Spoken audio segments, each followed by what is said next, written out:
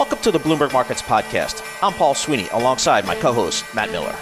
Every business day, we bring you interviews from CEOs, market pros, and Bloomberg experts, along with essential market-moving news. Find the Bloomberg Markets Podcast on Apple Podcasts or wherever you listen to podcasts and at Bloomberg.com/podcast. Matt Miller, Paul Sweeney here in our Bloomberg Interactive Broker Studio. We are streaming on YouTube. Go check it out there. Search Bloomberg Global News and you'll get the feed there. Nancy Curtin joins us. She is a partner, Global CIO, and Head of Investment Advisory at AlTi Global, based in London, but joining us live here in our Bloomberg Interactive Broker Studio. Nancy, thanks so much for joining us here. I'm just going to ask you guys for your big picture perspective, because 2022, you couldn't hide anywhere. Equities got crushed, bonds, you got crushed. This year, better, particularly if you're in some big cap tech names. How are you guys at AlTi Global looking at the market right now? Okay, well, first of all, thank you very much for having me. Delighted to be here. First of all, we entered 2023 thinking it would be a better year for risk assets. Back-to-back declines in stocks and bonds, quite unusual. It's only happened about 2% of the time in 100 years, and also sentiment was incredibly bearish. But where are we now? Because now the market has risen. We've remained invested throughout the year. Actually, we've increased risk exposure slightly. So where do we go from here? Look, trees don't grow into the skies. So the first comment is, don't expect markets to be in a linear trend upward from here. And we've seen some wobbles already this morning. That is healthy, a consolidation for markets. But what do we think? We think, look, the Fed will be successful in bringing inflation down. We already see some encouraging signs. Headline inflation, 3%. Remember, it was 9% a year ago. Yep. So that's encouraging. There's some sticky bits in core inflation, but we do think the Fed will be successful in bringing inflation down, and looking forward to 2024, which is what we'll start to do a couple of weeks away. September, we'll start to look forward to next year. We think the outlook for a Fed pause, if not pivot, is encouraging for risk assets. But because of a recession, right? I mean, the Fed can't raise rates 550 basis points without pushing us into a recession. Let's talk about the reality of the data coming in has been incredibly encouraging. I can't say that there may not be a mild recession, but I'll tell you the soft landing narrative is getting some increased credibility from the economic data. Let's just take a first look at the consumption numbers, pretty strong. Have you traveled lately? I mean, it's booming, okay? So, the consumer still has pent-up savings from the pandemic. They're using this to travel and experience. Obviously, goods less so. But actually, we think the interesting thing this year is the U.S. economy has been much less interest rate sensitive. What do I mean by that? 75% of mortgages over 30 years are below 4%. In other words, they locked in lower rates a couple of years ago. Companies, the same things, locked in lower interest rates. Net interest cost as a percentage of profitability has been declining, not rising, declining. Then we have some fiscal spending, $1.5 trillion. These are multi-year programs, but that's additive. And finally, one of our long-term themes is we think that companies will be investing. CapEx is likely to increase, and that will be a support for economic growth looking forward. We could have a mild recession, but I have to say the soft landing is getting a lot of validation from the economic numbers. I like to push back on that, Paul. Go. You don't want to, though, right? Because you're hoping for a soft landing. I'm all in. I just feel like, the curve, the 3-month, 10-year inversion is typically not this wrong. We've got M2 money supply contraction. You talk to Gary Schilling? Is that where you got the M2? I just was hanging out with Gary Schilling on Sunday. But the thing is, I think the wealthy people might still have savings, but I feel like the bottom 80% maybe don't have any left, and we could be getting to the edge of a cliff here for them. Well, let's go into the CapEx spend, because we haven't had capital expenditures in over a decade. Like companies, why do you need to invest when labor costs are like really low and money's free and commodity prices are weak? But we think that companies will be investing. This is one of the surprises we think for economic growth ahead. Already CapEx in the second quarter GDP number was up 10%. In the recent second quarter earnings, companies in the S&P S&P reported a 15% increase in CapEx. Why do I go on about CapEx? Because it expands the productive potential of the economy. It's a surprise on the upside. And by the way, did you see the labor productivity numbers? Yep. 3.7%. Let me say 3.7%. That's up from 1.2 in the first quarter. And remember, labor productivity is a subtraction from inflation to get your unit labor costs. Okay, so let's go back to your inverted yield curve and decline in money supply. Sure, these are normally harbingers of recessionary activity, but I would also point to the fact that yield curves have begun to steepen in the last week or so. We think this will be a trend that we'll continue to see. And as I said, we think there are some solid things that will support economic growth that weren't there in the past. Keep a close eye on CapEx, onshoring of manufacturing activity, spending on Gen AI, spending on energy efficiency, and taking advantage of the fiscal stimulus. All right, so I've been overweight all the Miracle 7 stocks, so I've just been killing it. Can I now, change the asset allocation and maybe go smaller, mid-cap, try to take advantage of increased capital spending, increased economic growth? Can I take my profits in those big names? Well, I wouldn't take your profits, okay, right? Because we really, the infrastructure layer of Gen AI is in the early innings here. I would try to look more broadly beyond the Magnificent Seven, those other companies that will contribute to development of the infrastructure layer. We can't have Gen AI and large language models without an infrastructure layer. So we do need a lot of building there. But you're right, they're expensive. They've discounted a lot of good news. And so what we've done is we've leaned into the underperformers, particularly mid-cap, less small-cap, mid-cap, more quality-oriented, less leverage, more exposed to what I call this onshoring of manufacturing theme, CapEx, expend, etc. So we've leaned into value and mid-cap because they're 40% cheaper than your Magnificent Seven, and they trade at multi-decade discounts versus history and large caps as well. So that's one of the things that we've done more recently. Maybe just buy the equal-weighted S&P 500. That's no fun. I mean, I got to throw it if around. you think the rest of the stocks are going to catch up to your Magnificent SPW, Seven. right? Just the equal weighted. Okay. All right. So what are some? We had the news today. Moody's kind of dumping on the banks again. It seems like kind of old news.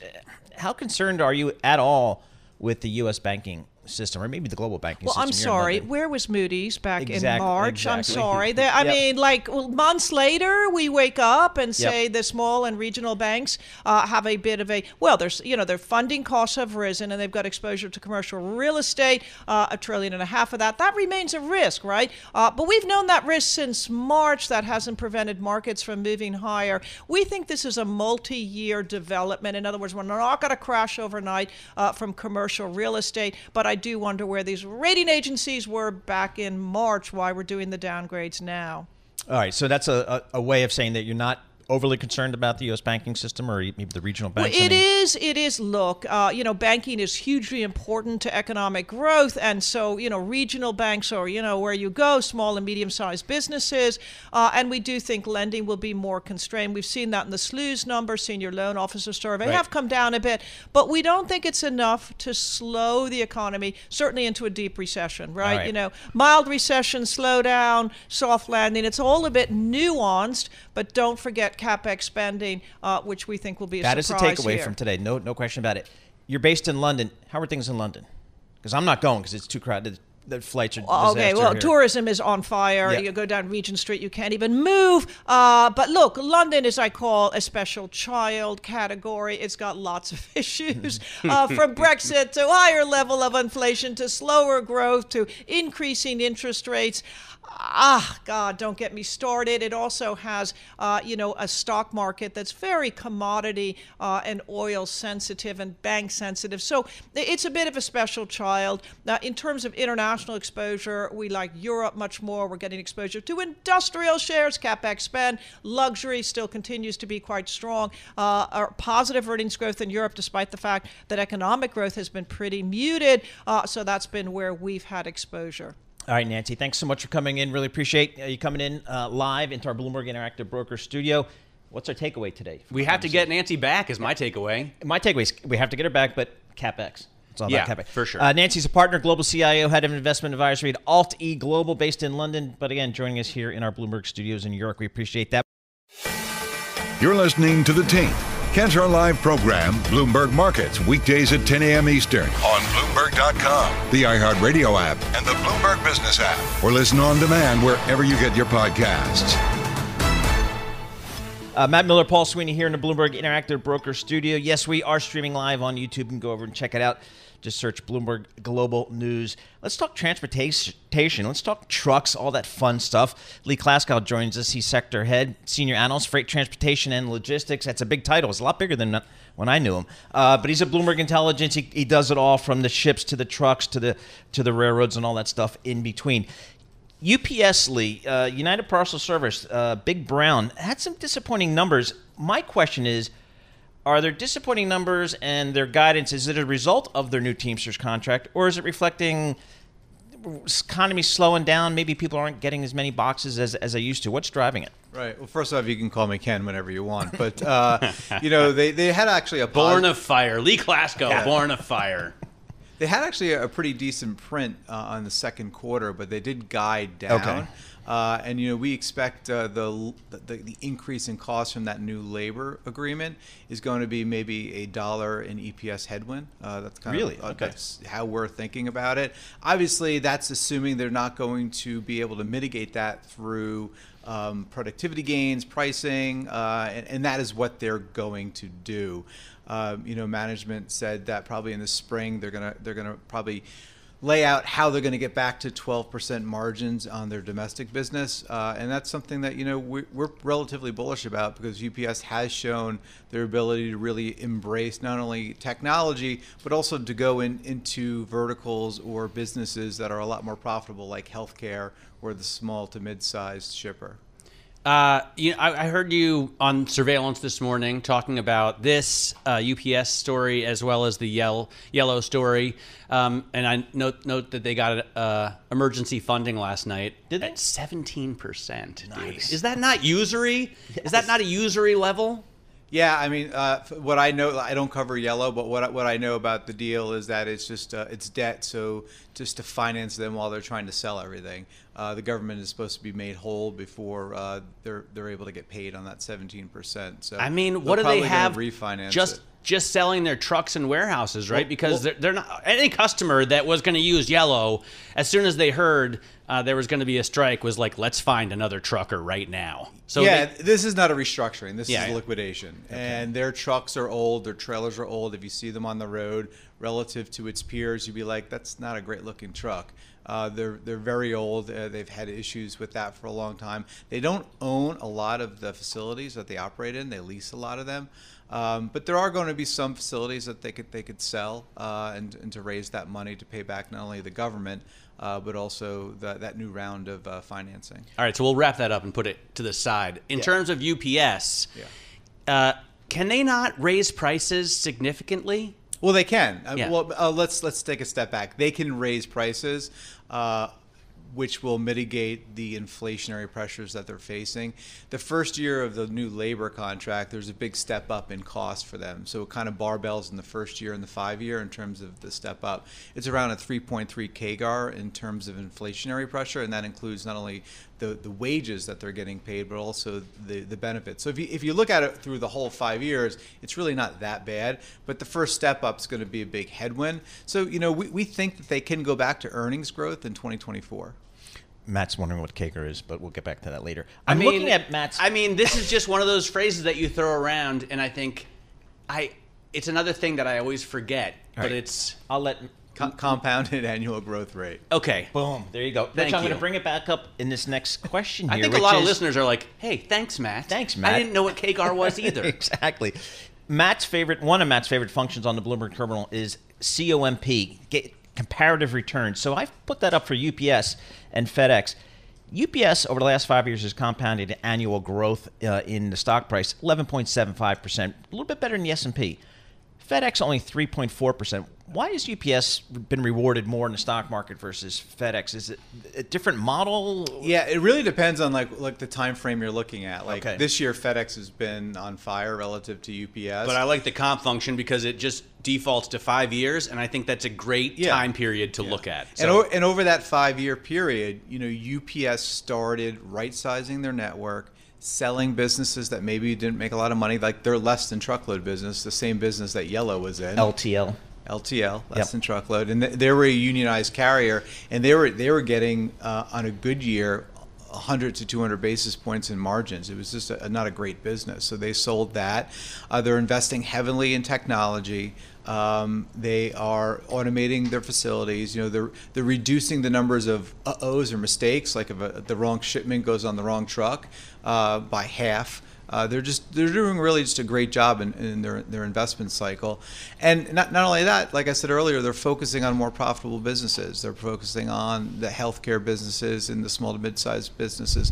They had somewhat of an outsider. She was a board member, Carol Tomei. She came in as CEO a couple of years ago. I think it's like 2 years by now, and she's really done an excellent job. People were very kind of not sure if she was the right person, but she's proved all of her critics wrong, and UPS has really been operating on all cylinders. But now if their costs are going to go up and they have to raise prices, does this give FedEx a chance to take away more share and do better? Well, UPS on their call this morning, they called out that about 1.2 million packages per day were diverted because of the potential for the strike.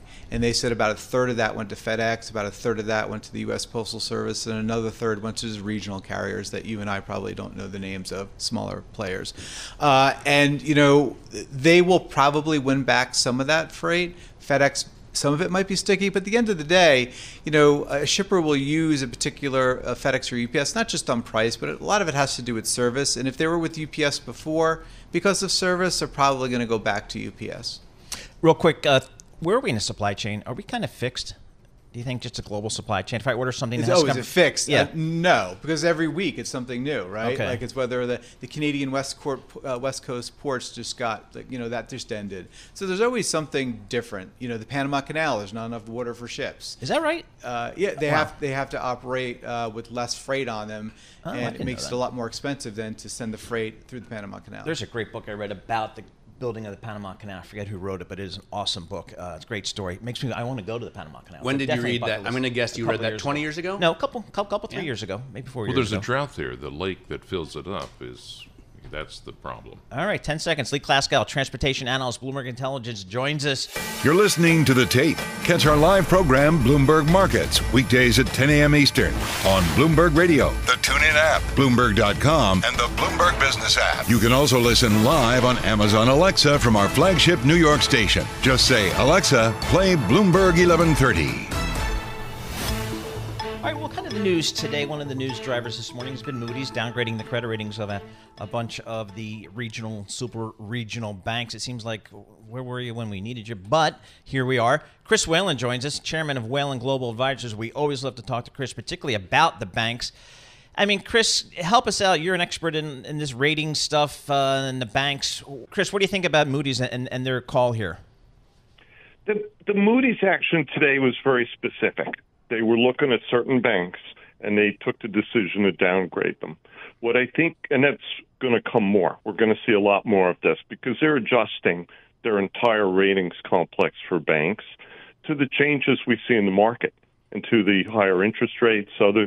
Basel obviously is going to reduce profitability. So there's a lot of negatives that they're adjusting to. But the thing we have to be aware of is that when you see a sovereign downgrade for the United States, and we can no longer ignore S&P as we have for the past decade, right? We have two of them now. So everybody's going to have to use AA plus instead of AAA. And what that means is that the big banks, the ones that get uplift because there's an assumption of sovereign support, are going to go down a notch. And I think you can assume all the agencies will have to adjust. See, in Japan, they give you 2 notches for the big banks. In Europe, they give you 2 notches because there's an assumption that they're going to bail them out. In the U.S., not so much. Fannie Mae and Freddie. Why not? After what we just saw, right. we got essentially a bailout.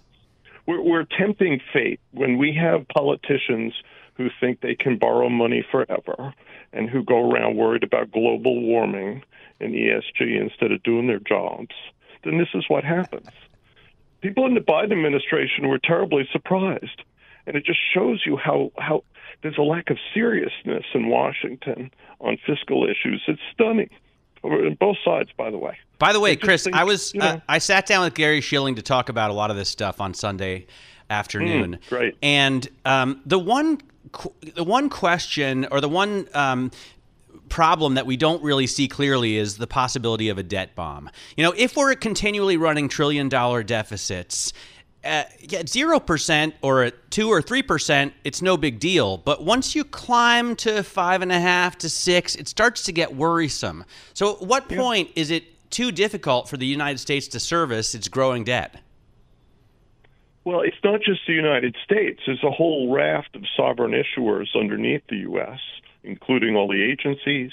You have all the states and the cities, which ultimately depend on support from the federal government implicitly, right? So there's a lot going on. And if we do a funding, say, at the beginning of next year, where we're also doing an emergency bailout for a couple of cities that have been downgraded and can't issue bonds anymore at the old spreads, right? So the pricing is going to continue to change, obviously, throughout the whole complex. Pricing is going up for credit. And then some of them are going to be downgraded. I think New York City is going to be downgraded. So we'll be back in the 70s, and I don't think the U.S. is ready for that because we have so much debt at the federal level. But it makes sense. You know what? I saw Amanda Gordon, who covers hoity-toity parties, right? Big charity events out at the Hamptons and stuff. She had a piece out covering John Paulson, who talked about the rising crime that he's witnessing here in New York and talking about how all his friends are moving down to Florida. Then I saw another piece that New York is going to open a migrant relief center on Randall's Island for another, I think, 2,000 immigrants, but we're already supporting 57,200. If you have the big taxpayers moving to West Palm Beach and we're bringing in, tens of thousands of immigrants, is it going to be a problem for our tax base and for rising costs? Well, obviously, New York is predicated on having a very strong commercial foundation. They're the ones who pay for everything. All the infrastructure you see in New York City, the metro, everything. You can't do it as a residential community, Matt. You just can't. There's not enough revenue. And if you were to tax the owners of apartments, or you could call them tenants, really, they are in the same boat. You can't possibly tax them enough to pay for everything. So I think you'll see a reduction in services. The progressive mandate that says everybody is owed housing and support as soon as they show up and, smile, right, is going to change. Because I think all of these legacy cities in the northern tier are going to have to downsize rather dramatically. It's going to look like Detroit. Because remember, these cities were here for industrial purposes 2 centuries ago. Why are they here today? What's their economic rationale, right? Texas knows why it's here today. They're here to make money. But I'm not sure you want to live down there. What's so funny is a lot of my business friends have moved south to Florida and Texas, but they don't spend the summer there. They're up No. there. Exactly. All of my friends who moved to Florida keep track of the days that they're here in New York. They're like, I can't stay for another 3 days or else I'm going to get taxed here. No, but listen, there are literally hundreds of thousands, if not millions of people who work in mortgage finance and real estate and everything else who have moved out of California and New York and have gone to Texas and Florida because of cost. They literally cannot have a person servicing a performing loan in California today. Too expensive. You might be able to do distressed assets, but you certainly can't do bread and butter, servicing, because it's just so expensive to create that seat for that employee. Can't do it. So all right. Look, these states have to come up with a reason to exist. I don't care whether it's California, New York, Illinois. They all have to go back to the drawing board and say, why are we here? How do we make money? And that's going to be a tough conversation in New York, I think. And it's probably got to start in Washington, many would say. Chris Whalen is the chairman, Whalen Global Advisors. Give us some color here on kind of what we heard from Moody's here with the bank downgrade, and Chris suggesting that it's not just the U.S. government, but it will trickle down to everything underneath the U.S. government, including states and cities, and that's where we might really see some pain. You're listening to The Team. Catch our live program, Bloomberg Markets, weekdays at 10 a.m. Eastern on Bloomberg.com, the iHeartRadio app, and the Bloomberg Business app, or listen on demand wherever you get your podcasts. Nancy Tengler, CIO at Laffer Tengler Investments, joins us. Nancy, thanks so much for joining us. TGLR is a new ETF. Tell us about it. Oh, gosh, thanks so much. Free advertising. We launched TGLR today. It's an actively managed dividend growth strategy. So we focus, and always have, by the way, since 1984, when I got into the business, we focus on relative yield because management at large cap companies set the dividend policy based on what they think long-term sustainable earnings powers is. So it's a great shortcut. We don't have to, worry as much about earnings estimates as we do. Are they able to pay the dividend? Are they able to grow the dividend? And then being an industry leader, which are the names that we own with great management teams, that rounds out the portfolio. So it acts differently than maybe a more traditional equity income strategy. We don't have utilities in this portfolio. We have one REIT because we're looking for growth at the end of the day, just like every other investor. So, Nancy, Matt Miller here. Hi, thanks for joining us. Hi, Matt. What holdings do you have in the ETF? What are the biggest stocks that you're allocating? Well, so one of our largest holdings is Broadcom, which we bought because of a great capital allocation plan. At one point they were returning almost 100% of free cash flow to investors. But in addition, as time has passed, we're going to get VMware in this transaction as well. That should be closing soon. And the AI bump, which has really driven the stock this year. But dividend growth has been 5-year annualized about 24%. So that's one of our largest holdings. We are overweight tech in this portfolio, which you maybe wouldn't normally think about in a dividend growth strategy. But there actually are a lot of great companies. Oracle would be another one that pay the dividend, have a yield about in line with the market, a little bit above, and they're growing at about 12% a year. And oh, by the way, they're probably the cheapest generative AI cloud computing platform. So that's kind of giving the stock a new burst. So we own some AI, Nancy, a lot of people have been saying AI bubble to me over the past couple of days. Analysts on the street are using that term. Do you think this is an AI bubble? I don't.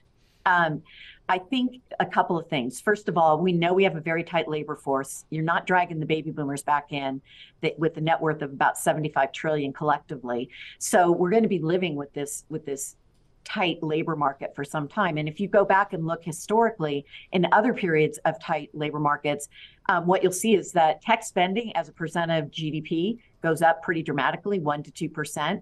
And then in addition to that, you get the earnings flowing through to the company. So technology stocks have always outperformed in previous periods of labor shortage. This one is predicted by the government to go from 2015, where they think it began, all the way through 2047. So I would use weakness in these stocks to add. I mean, the question is, can they monetize?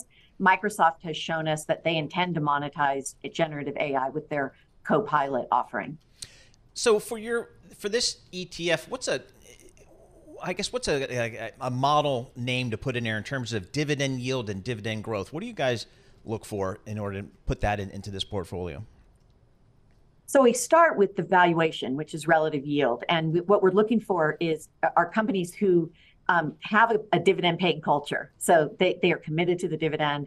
They sometimes state, as McDonald's does, that it's a portion of what they think long-term sustainable earnings power is. But most of these companies, it's implied. So we own some of the usual suspects that you would expect to see in an equity income strategy. So Home Depot would be an example. We also own, we just have been adding to our positions in Starbucks. We own Walmart, but then we also have this exposure, overweight, a pretty big overweight to industrials, and then a modest overweight to technology. So these companies have long histories of paying the dividend, and it gives us information as well as it contributes pretty materially to total return, especially the dividend growth part. Did you do, channel checks looking at the appetite for new ETFs? Obviously, last year was a banner year for ETF launches. We've seen them slow down a little bit this year. It's still strong growth, though. What's your view on the ETF, Nancy, as an investment vehicle? So I just finished the second edition of my book, The Women's Guide to Successful Investing, and has a whole chapter on ETFs. I think they play a very important role in investors' portfolios. This particular strategy would serve as a core that you would sort of decorate around with more aggressive, higher risk ETFs. We launched it because our minimums are pretty high, and we were turning away a lot of people that were interested in working with us. So this is one way we can, make our strategy accessible to them, and it's been an interesting experience, and the launch went off pretty well today, so we're pretty happy about that. The expense ratio's a little bit steep, 95 basis points. Does that stay there, or do you bring it down once you get more flows? I think we bring it down. I mean, I also wrote a whole chapter on how fees are the biggest eroder of total return, and so you need to pay attention to that. So we're very committed in our wealth practice, and then with this fund to be a reasonable access point for individuals and to add value above and beyond the benchmark, which we've been able to do historically in our separately managed accounts. I thought, Paul, we could ask Nancy about Apple. Yes, because it's a bug in your bonnet. It is. It's a bee in your bonnet. Exactly. Right? So Nancy, you're mentioning your overweight tech. How frustrating is it to see a company as great as Apple, with the cash flow it has, to pay a dividend less than 1%? I know. When we got into that stock, this is the crazy thing. I don't think anyone remembers this. The yield was at 3% in 2013. It was above the 10-year at that time. And they were growing the dividend. So we actually began accumulating our positions at that point, added to it over the years, have basically sold the majority of our holdings. But this particular ETF does have a small allocation, about 2.5% to that particular stock. And I think it is important that management continues to grow the dividend, but they could continue to grow it in a lot more aggressive fashion. So I am a little bit frustrated by that. And some of the other great technology companies, cloud computing like Google and even Amazon, the only way you can generate income off of those is to sell covered calls. So, but we're not doing that in this particular Do ETF. do cash buybacks make you feel any better? I mean, yes, but I mean, it's more sentiment in my view. Just like splitting a stock. But yeah, like ServiceNow just announced they are engaging in their first share buyback. That's going to put a floor under the stock at some point. But so we look at that. It's important to us, but it's not our overriding concern when we're looking for new names. Yeah, looking at Apple, the indicated yield is 0.5%. That's the bad news. I guess the good news is they've 5-year net growth 7.26%, so they are growing it. But again, a lot of folks like myself think we should see a 2.5-3% dividend yield on that name. But that's not how they view their use of cash. Nancy Tengler, thanks so much for joining us. Nancy is the CIO of Laffer Tengler Investments, and their new ETF out today, looking at dividends and dividend growth. TGLR is the ticker. You're listening to The Tape. Catch our live program, Bloomberg Markets, weekdays at 10 a.m. Eastern on Bloomberg Radio, the TuneIn app, Bloomberg.com, and the Bloomberg Business app. You can also listen live on Amazon Alexa from our flagship New York station. Just say, Alexa, play Bloomberg 1130. Nancy Tengler, CIO at Laffer Tengler Investments, joins us. Nancy, thanks so much for joining us. TGLR is a new ETF. Tell us about it. Oh, gosh, thanks so much. Free advertising. We launched TGLR today. It's an actively managed dividend growth strategy. So we focus, and always have, by the way, since 1984, when I got into the business, we focus on relative yield because management at large cap companies set the dividend policy based on what they think long-term sustainable earnings powers is. So it's a great shortcut. We don't have to, worry as much about earnings estimates as we do. Are they able to pay the dividend? Are they able to grow the dividend? And then being an industry leader, which are the names that we own with great management teams, that rounds out the portfolio.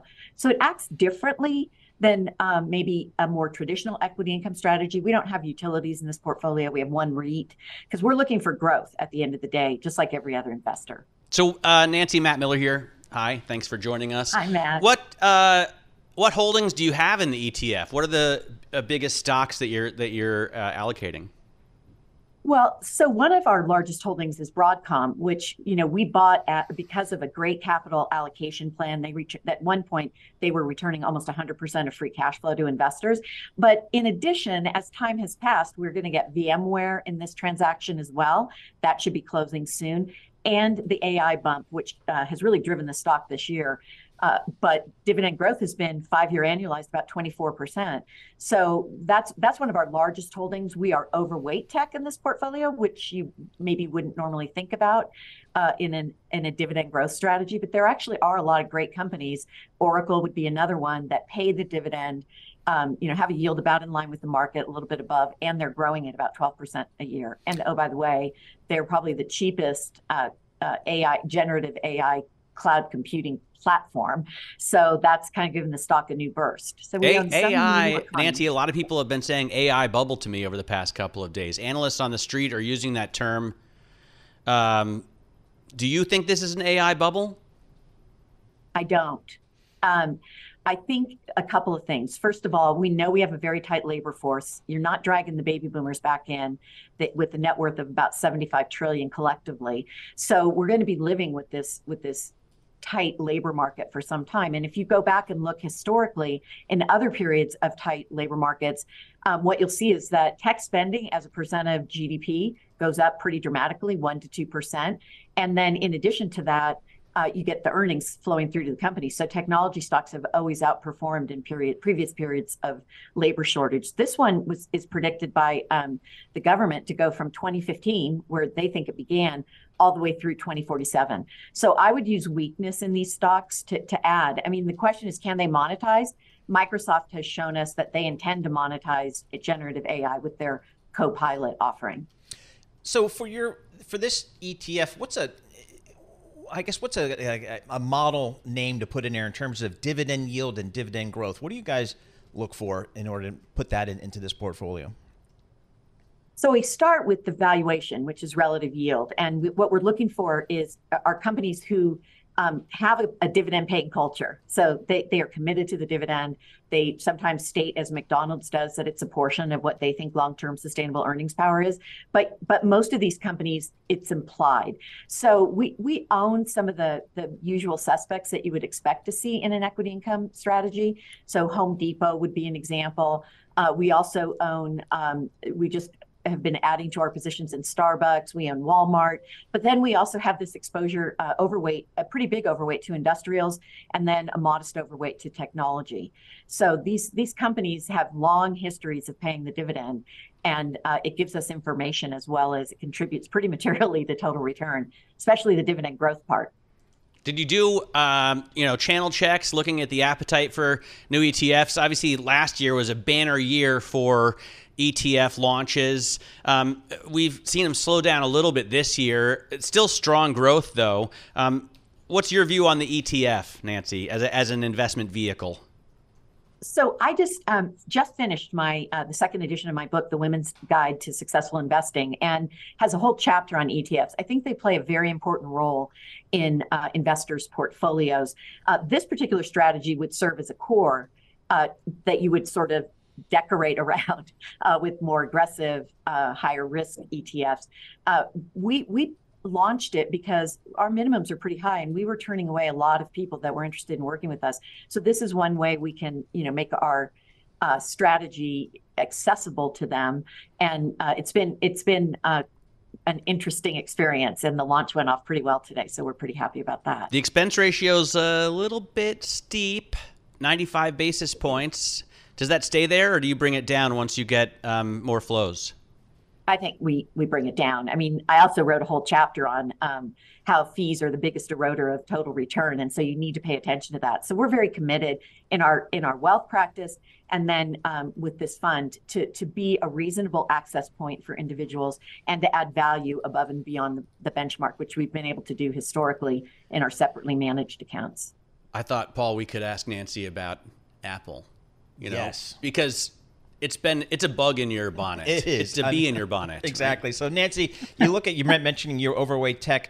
How frustrating is it to see a company as great as Apple, with the cash flow it has, to pay a dividend less than 1%? I know. When we got into that stock, this is the crazy thing. I don't think anyone remembers this. The yield was at 3% in 2013. It was above the 10-year at that time. and they were growing the dividend. So we actually began accumulating our positions that at that point, added to it over the years, have basically sold the majority of our holdings. But this particular ETF does have a small allocation, about 2.5% to that particular stock.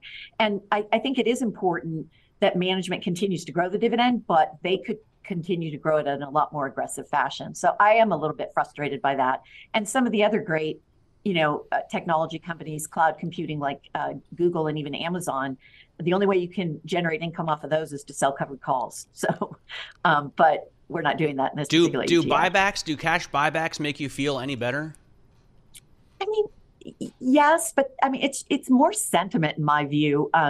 Just like splitting a stock. But yeah, like ServiceNow just announced they are engaging in their first share buyback. That's going to put a floor under the stock at some point. But so we look at that. It's important to us, but it's not our overriding concern when we're looking for new names.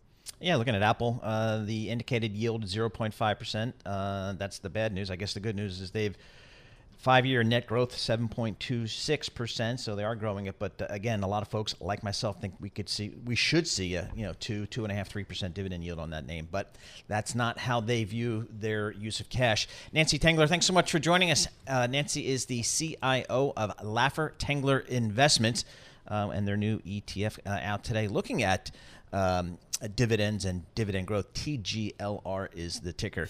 You're listening to The Tape. Catch our live program, Bloomberg Markets, weekdays at 10 a.m. Eastern on Bloomberg Radio, the TuneIn app, Bloomberg.com, and the Bloomberg Business app. You can also listen live on Amazon Alexa from our flagship New York station. Just say, Alexa, play Bloomberg 1130. Matt Miller, Paul Sweeney here in a Bloomberg Interactive Broker studio. We're streaming live on YouTube, so just head over to that intraweb thing and search Bloomberg Global News, and you'll find our video feed there. Eli Lilly, Novo Nordisk, two big pharma companies, all-time highs today. Look at those charts. They're just absolutely monster charts, particularly in the last 20 years. So we're going to figure out what's going on there. Something about an obesity drug here and reducing heart attacks. All good news, all big news. But we need to talk to somebody who's actually an expert in this stuff. Michael Shah, Senior Industry Analyst at Bloomberg Intelligence. He's based in London. Mikey, thanks so much for joining us here. Could you tell us what is going on with the Novo Nordisk and also by extension Eli Lilly? What's going on today? Yeah, so Novo basically had a landmark trial readout. So it looked at Wegovy and cardiovascular outcomes. Now the base case for this was a 17% risk reduction on cardiovascular outcomes. And really, with the result, we saw like a home run result. So it actually reported a 20% benefit. And what's more is that all drivers of the composite endpoint, so heart failure, stroke, and cardiovascular death, they all drove that benefit. So really a home run result for Novo there. Mikey, the main question people ask me, and that I also want to know the answer to about these drugs, is what could the long-term effects be? If you're shooting yourself in the leg with these every week for the next 10 years, what happens to your body? Well, I think it's clear that we've seen substantial weight loss associated with these products. So Novo's Wegovy's got showed up to 18%. Tirzepatide showed more than 20%. In terms of the side effects, well, I mean, initially, the GLP-1 class in general is associated with GI side effects, so gastrointestinal side effects, things like nausea, vomiting, etc. This is a class of drug that's been used for years in diabetes, and there have been kind of anecdotal reports of things like suicidal ideation that we've seen in the news recently. Hang on, say what? What is it? Suicide? Suicidal ideation, yes. Oh boy, but you got to also remember, these patients are, obesity, and there could be actually other things contributing to that. So nothing's been seen nothing was seen in the clinical trials, in the large clinical trials. I think the safety of these drugs is kind of well documented, and there's been a lot of experience already with diabetes. All right, so just to sort out what's on the market here and who owns it, Mikey and his team did a big report on just this whole this obesity stuff. I mean, I think this could be a game changer for the Western world. Obviously, if there are no long-term side effects, I don't want to be giving birth to a three-eyed fish later. But so Novo Nordisk does Wegovy and Ozempic, right? Those are both from Novo Nordisk. And then Lilly has tirzepatide as well as retatrutide. Is that right? Yeah, that's correct. Yeah, so basically Wegovy and Ozempic are both the same molecules. Just Wegovy is a higher dose that's marketed or approved in obesity. Ozempic is approved in diabetes. Tirzepatide is marketed under the brand name Mounjaro for diabetes, and it should get approved in towards the end of the year for obesity. And then retatrutide is a compound that they've got in their pipeline, which has shown potentially better data than tirzepatide on weight loss. So that's something coming through the pipeline at the moment. All right, but anytime I talk to you, Mikey, or Sam, it always comes down, Sam Fazeli, your partner in crime, it always comes down to who pays for this stuff. So who pays for this stuff in the big markets around the country? Do I have to write a check? I saw, by the way, that the University of Texas has taken these drugs off of its insured coverage list because the University of Texas system was paying $5 million a month for its employees to get hold of these things. So I mean, that's a key question at the moment, given the size of the potential size of this indication. Historically, what we've seen with these drugs is obesity. It's been kind of more of a lifestyle choice. It's been an out-of-pocket market, but we haven't seen the weight loss data that's associated with these drugs historically. So now with this outcomes data in hand, that's really going to drive broad reimbursement. And I think it's going to be tough for payers to kind of not cover these drugs if Wegovy is showing a 20% reduction in kind of cardiovascular risk. And recall that heart failure is kind of one of the leading causes of death in the US. And also it has costs associated with it, which are kind of a significant burden on the healthcare system. So the long-term savings that these drugs could potentially offer, are going to be huge. So it's kind of, of course, you could achieve the same savings, or certainly similar savings, if people would just eat less ice cream and go to the gym more often, right? So that's the problem. That's true too. That the insurance, that the companies paying for the insurance probably have. Like, my employees either make horrible choices and take this drug, and then I pay $5 million a month, or my employees make good choices and I don't pay anything and no one needs to take drugs. Yeah, no, that's true. That's true too. All right, Mikey, all right, that's the obesity side. I got my plays there. I know how to do that. Another big area that we'd love to see some breakthroughs, and maybe your companies will do it, is just kind of dementia, broadly defined, as the world's population ages. It becomes a bigger and bigger problem for a lot more people. What's your industry? What's a biopharma industry? What are they doing there? I mean, we've seen. It's not my area of focus, but we've obviously seen Leqembi from Biogen and Eisai come through, and then we've got Lilly with donanemab. So these are treatments for Alzheimer's. Lundbeck as well has shown kind of positive data for Alzheimer's agitation. So that's like a supplemental indication for one of their drugs, Rexulti. This is an area where the success rate has not always been high, and drugs associated with or being developed in these areas are kind of highly risk adjusted. I guess it remains to be seen. It's not an area that I focus on in particular. So I leave my colleague, Sam Fazeli, to look at that. Please. But there's certainly kind of developments in the pipeline. All right. So what's next for the Eli Lillys of the world, the Novos? These stocks all-time highs. What do you think they do? Are they continue to go out and buy what they can't develop? It seems like every Monday we come in and there's a big pharma M&A trade. And does anybody else make one of these appetite suppressant shots? Yes. I mean, we've seen kind of a rally in Amgen, we've seen a rally in Viking. Both of them have GLP-1 drugs in their pipeline.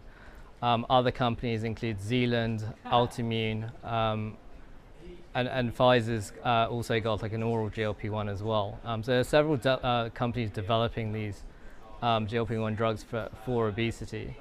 In terms of what's next in the space, so I think we're going to constantly see this back and forth between Lilly and Novo on the innovation front. So Novo's got Wegovy, Lilly's going to bring in tirzepatide.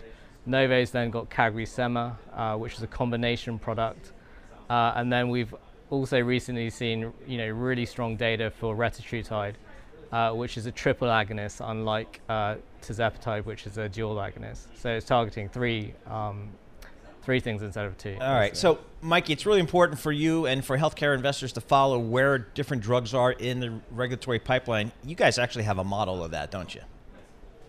Yeah, we have a tracker. We have a model on the system. Yeah, we have a tracker on the system. And it's the best. There's a it's the best on Wall Street by far. Who's the person that manages that again? Who's the person? Oh, yeah, so Sam and I look at it, manage it. Yeah, all right. It's the best on the street. They track every single How drug. do I get to it? BI what? What do I type? Know. We'll find it. I'll get it for you in a second. But it's just the best. If you're a healthcare geek, you have to have this thing because you have to know where drugs are, when the tests are coming, all that kind of stuff. And the Bloomberg Intelligence guys do that. Mikey Shah, Senior Industry Analyst, Bloomberg Intelligence. Appreciate getting some time there. Eli Lilly, Novo, both all-time highs here today. You're listening to The Tape. Catch our live program, Bloomberg Markets, weekdays at 10 a.m. Eastern on Bloomberg Radio, the TuneIn app, Bloomberg.com, and the Bloomberg Business app. You can also listen live on Amazon Alexa from our flagship New York station. Just say, Alexa, play Bloomberg 1130. Ryan Lockwood joins us. He's the CFO of CarParts.com. Trades on the NASDAQ. PRTS is the symbol. Company went public back in 2007. They did a secondary offering very adroitly in 2020 when their stock got a nice pop from the pandemic. Ryan, thanks so much for joining us here. Again, I'm looking at your long-term chart, and it just looks like a lot of other pandemic charts where you had this surge in 2020 as people behaviors changed during the pandemic, and then it's been kind of a slow bleed off after we get post-pandemic here. Talk to us how your business kind of changed during that 2020 period, pre that period during the pandemic, and kind of where we are now. Yeah, so our business, thanks for having me. Our business did change a little bit, but actually a lot of the change came from a new management team that came in 2019. So part of what we did was revitalize the business and focus it more on the customer. We obviously benefited from some of the stimulus and some of the online shopping that came from e-commerce, but combined with that, we changed to a more stock ship model that it provides more value to the customer. We improved the website. So there's a lot of things going on as part of the story. What are the drivers of your business? Like when I look at your financial model, what are the key drivers that I need to get right? I think the key drivers for our business, what you're going to see over the next 3 to 5 years, is a combination of reasonable revenue growth combined with operating leverage. So there's a lot of things we can do to improve marketing expense, fulfillment expense, fixed operating leverage. And we've done a lot of improvements over time. They've all been relatively sticky, and we continue to drive improvements over the next 3 to 5 years. All right, so give me a sense of kind of who your customer is and kind of how do they really interact with CarParts.com? Yeah, so our customer is going to be generally a value-oriented do-it-yourselfer who is relatively sophisticated or looking to do some easy jobs and save some money. Compared to brick and mortar stores, we're 50 to 60% cheaper. So if someone's willing to wait 1 or 2 days to get their part online, they can have significant value, and that's especially useful in a time like this. All right, so how do I, in your business, how do you drive top-line demand? Is it just having more stuff, more SKUs that they may need, or is it marketing promotion? How do you drive your top line? For us, driving top line, there's a lot of value that we provide, high quality parts, but what we're really looking to do is take the stress out of car repair. If you have a car that's out of warranty, that check engine light comes on, there's not really a great resource for people. And that's what we try to do, is provide information, high quality parts, great value pricing. And if you can't put it on yourself, we'll even connect you to a local mechanic. So we're really trying to provide a one-stop shop for customers that takes the stress out of car repair. So how, it seems like what we understand here in the post-pandemic world that Detroit says it's going to build fewer cars, so the days of 17.5 million SAR might be over. Maybe it's 15.5 million cars. That means cars got to, I guess, last longer. Used cars, all that kind of stuff. Is that good for your business? Definitely. I think that's right. When you look at SAR, we had obviously a very lower SAR, kind of coming into this year and part of last year due to interest rates. SAR might come down, but cars definitely have been lasting longer. They're going to continue to last longer. And I think consumers are going to try to drive value by repairing their car, having it last longer. And I think we're a great resource for them.